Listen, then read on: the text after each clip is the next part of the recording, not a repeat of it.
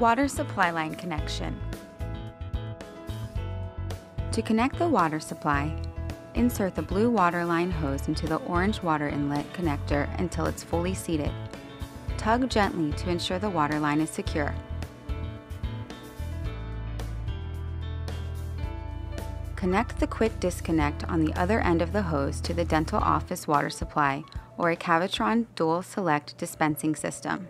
Please be sure to inspect all of the connections to make certain there are no leaks. To remove the water line, first, turn the water to the line off. Then, disconnect the quick disconnect from the dental office water supply. In order to remove the hose from the system, simply push on the outer ring of the system's water inlet and gently pull out the water line.